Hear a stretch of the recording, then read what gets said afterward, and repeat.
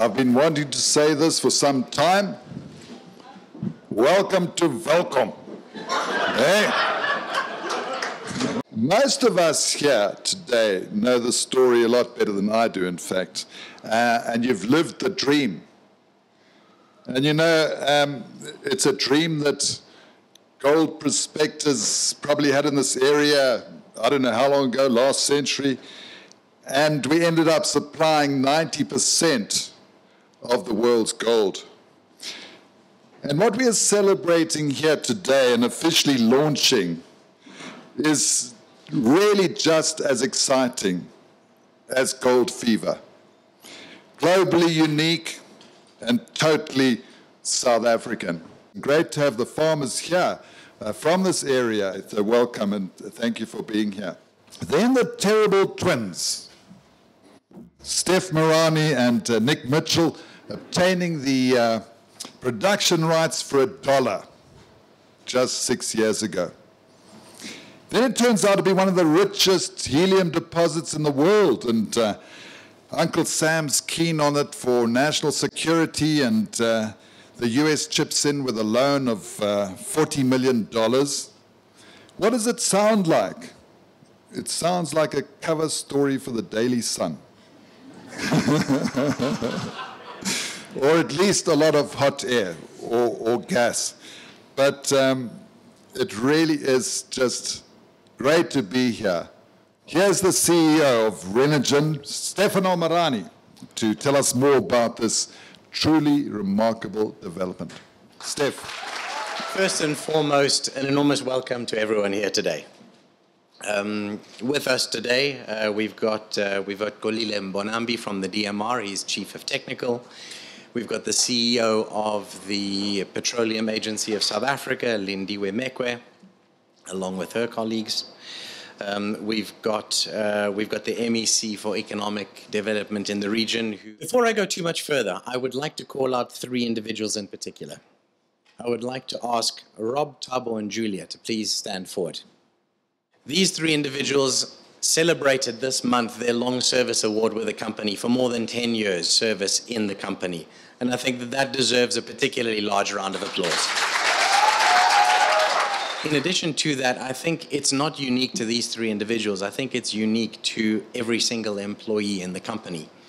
Everyone shares the exact same dream, the exact same vision, the same determination, and the same perseverance. And to all of you, I really have to say thank you for entrusting me with the responsibility of standing here and representing this company. For me, it's a massive honor, and my chest fills with pride. So the company was founded 14 years ago. There was an industrious gent by the name of Mr. Zeetzman, who figured that there was a lot of gas coming out the ground from the gold mines, and he decided to go out and take out a prospecting right for gas in the area. This project, when you consider all of the ups and the downs and the road that we've traveled, it's got all the mystery and intrigue you could ever imagine. When we took over this project, and when the project really started coming into its own, and you know, Rob will be able to attest to this, Rob and Thabo, there was obviously a mention of helium, but helium was certainly not the main focus of this project.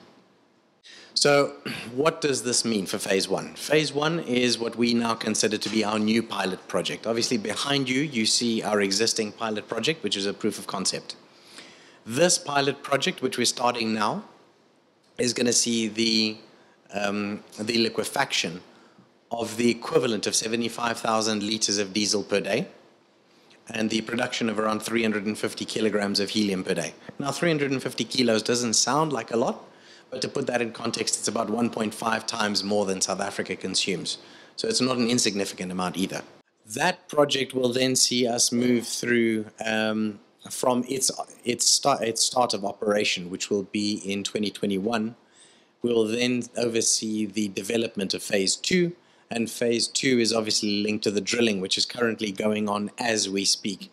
That will then pave the way for phase 2, which at this stage we're anticipating 5 tons of helium per day, and that would be an order of magnitude of about 8% of the entire world's consumption, which would make us a particularly important helium hub globally.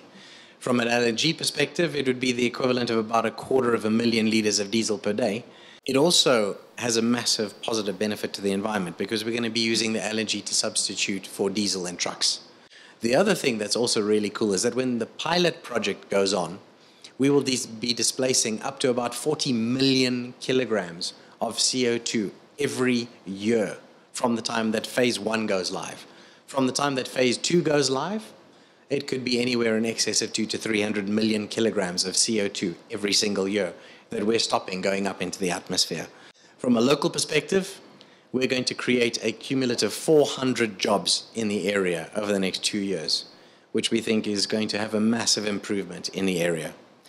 It's been estimated that through the construction of the pipeline and the construction of the plant and facilities, we are going to have an impact of up to 11% addition to the GDP of the Machabeng municipality, which is obviously much needed at this time in this area. Now what we're looking to do is to try and capture the hearts and the minds of the South African community and our South African investors, and to move this project forward and really be the showcase that this project, which is so unique globally, just show the rest of the world what South Africa really can do when it puts its mind to it. But I really do thank all of you for coming down here, taking the time and putting the effort to share this special day with us. So a thank you to all of you.